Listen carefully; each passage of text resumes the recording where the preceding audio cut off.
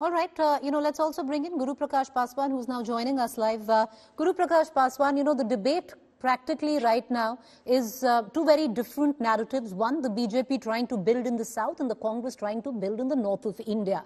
And there seemed to be a deficit, at least on both parts, the Congress facing in the north, what the BJP is facing in the south.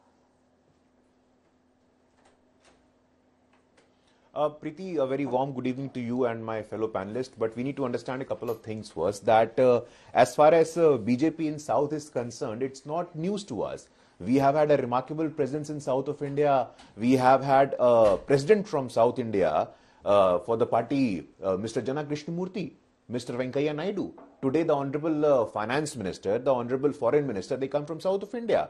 In Puducherry, we have our ministers. We have in alliance in sharing power in Puducherry. In Telangana, we have 4 members of parliament. In Telangana, we have 14% of votes. In Karnataka, we have the largest share of member of parliament. And Karnataka, as we all know, it's a cyclical election. In 2024, which is going to be a watershed year, we are going to see the onset of the Bharatiya Janata Party in South as well. But we don't necessarily buy this argument.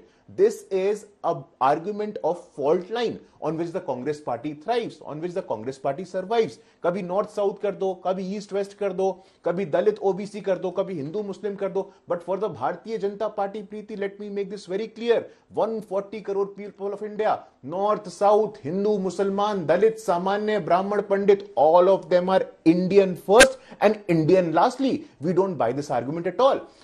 I agree to you. I agree with you when you say that the Bharatiya Janata Party, in terms of political representation, has not made a significant impact. But 2024, it's going to be a watershed year. We have had 4 MLAs in Tamil Nadu as well. The amount of focus. We saw a Kashi Tamil Sangamam. We saw a Saurashtra Tamil Sangamam. We saw a symbol of civilizational heritage, the Sengol in the new parliament building as well. So we don't necessarily buy this argument of a north-south divide. It is the Congress party that survives and thrives on this. But Bharatiya Janata Party, it is matter of oneness. It is matter of one India. All right, but that might be, what is it for the Bharatiya Janata Party? And I want to bring in Ashutosh back into this conversation. But the fact is, Guru Prakash Paswan, you won only 29, which you concede, where political representation is concerned, of the 303 seats. And whether one likes it or not, if you're going to look at it politically, there is a very clear north-south divide, electorally speaking. And that has to be looked at. Ashutosh, I want to bring you back into the conversation, taking off from what Amitabh Tiwari said. The problem, is it, what we were discussing, BJP's problem in the south has been the Congress's problem in the north, that is regional strong leadership. The Prime Minister cuts it, sweeps the Hindi heartland, but that ticket doesn't carry south of the Vindhyas. See, Preeti, let me give you a few figures. In 5 states, that is Kerala, Tamil Nadu, Telangana, Andhra and Punjab, 114 seats, BJP could win only 7 seats. So the BJP strike rate in these states is less than 7%. If you add Odisha, then out of 135 seats, BJP could win only 14 seats. Their strike rate is approximately 11%. If you add Maharashtra and Bihar, out of 223 seats, BJP could win only 59 seats. The strike rate is less than 30%. These are BJP's problem areas. And let me say this with a little audacity, that in parliamentary elections, Congress is drawing a blank, but Congress vote share in these states are not less than 30%. Where the BJP does not have a 30% vote share in Kerala, nor in Punjab, nor in Tamil Nadu, nor in Telangana, neither in Andhra Pradesh, and in Punjab, these are the states. In Bihar and in Maharashtra, till now, what is going to happen in the future, I do not know. But in these Bihar and Maharashtra, in Bihar, BJP has failed to score to get 30% vote share. When it contested alone, in 2014, their vote share was something around 23 point something, some percentage. So, So if you go by these numbers, Okay. All right, Guru Prakash Paswan. All right, you made your point, Ashutosh. Let me bring in. Do you concur, Mr. Paswan? No, Preeti, I think this argument of vote share is a very convenient argument. If I can go back to 2004, which our Congress friends are very fondly remembering, in 2004 parliamentary election, our senior journalist friend Ashutosh ji would very well remember that the vote share of Bharatiya Janata Party was higher than the Congress party. The seat difference was also a very marginal difference. So this argument is of very, if it suits your convenience, you will take this argument. Otherwise, you won't take this argument. Ashutosh ji, in Bihar, last parliamentary election, out of 40 parliamentary seats, the NDA scored 39. In 2014, we saw 32. In 2009, we saw 30. So this is not an argument that works. In 2020 assembly election of Bihar as well, we have emerged as the second largest party.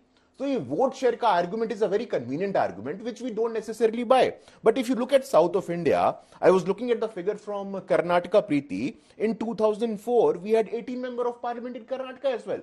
So historically also, like I said, we have had national presidents of Bharatiya Janata Party from south. We have had a Jana Krishnamurti ji, we have had a Bangaru Lakshman ji, we have had a Venkaiah Naidu ji. So just to say this very flatly, कि south में BJP नहीं है, south में BJP का presence very marginal है, we don't necessarily buy this argument. Most important two crucial portfolios today. And we are proud to say that Mr. Subramaniam Jaishankar comes from Tamil Nadu. Okay, Aishwarya Mahadev. Not so much electorally, but the BJP is at least speaking the language to garner the vote from a pocket which they consider weak, and they've been doing it. The examples given right there by Guru Prakash Paswan, be it the Sengol or even the Ramlalla, the Murthy, which is going to be coming in from Karnataka. Symbolism and platitudes are well and good, but when issues of development come by, the South gets massively ignored by the central government, and I'll tell you how, right? Before the Karnataka elections, you saw massive announcements, whether it was the Badra project, whether it was the metro inauguration, and we saw a whole bunch of basically a tour of the South and especially Karnataka by all the leadership that was there. Right after the Karnataka elections and after the BJP's decimation, how much is the flood relief that my state has asked for and for drought relief? Because you've seen massive, unprecedented crop losses this year, and you saw that the central government did not listen to them. Okay. You've also seen, even in the South, even in Chennai, how much of the relief after the floods have come for them? Zero. You've also seen, whether it is devolution of the finance commissions, you see that the South consistently loses out, including where you put terms of, TOR, such as saying you incentivize states that have less population control, while the South has basically set replacement level of population. You basically have to put your money where your mouth is and actually have to will. Not just during elections for electioneering. All right, okay, closing comments, Guru Paswan, 20 seconds, sir, then I'm going to cut across to the other panelists. Go ahead.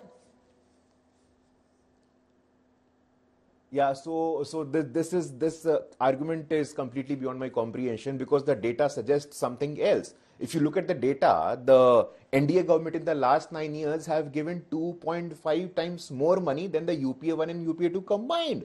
10 lakh crore has been spent on railways and road. And for your kind information, for the kind information of the viewers, Tamil Nadu is a state with a debt of 8 lakh crore. What is the model of development? We don't understand.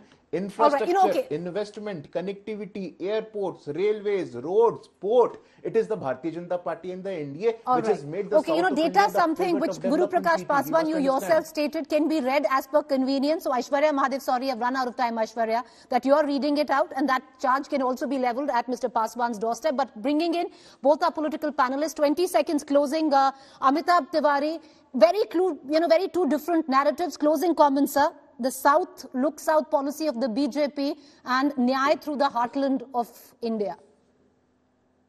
See, the BJP is trying to expand its presence and tally in the southern India, and it is giving a push, different messages in different states depending upon the target audience. One thing we need to understand is that there is a management principle of 80-20. 80% of results come from 20% of outcomes. BJP has applied this in the Lok Sabha election. 80% of his seats come from 20% of the states. So only 6 states, and which includes West and Eastern India and Southern India as well, account for 188 seats. UP, Maharashtra, Rajasthan, Gujarat, MP, Karnataka. 188 seats out of 300 come from these 6 states itself. All right, Ashutosh, 20 seconds, we're going to close the show. See, BJP always think, and I rightly say, that the Congress is the biggest threat to the BJP. For the simple reason, because in 2000, because if you look at the figure, in 2012, BJP was only having 15% vote share in UP. Within 2 years, BJP jumped from 15% to 42%. And the seat was 73. And BJP in 2009 has all India base only 7 crores. And the BJP Congress, despite the worst performance, is still maintaining 10 to 11%. You never know when this 10 to 12% is going to be 15% and 16%. Like BJP's vote share jumped from 7 crore to 17 crore in. But many would say that might be a tall ask right now, Ashutosh. But the debate is open. We're going to leave it at that. We've run out of time. Appreciate all our panelists for joining us.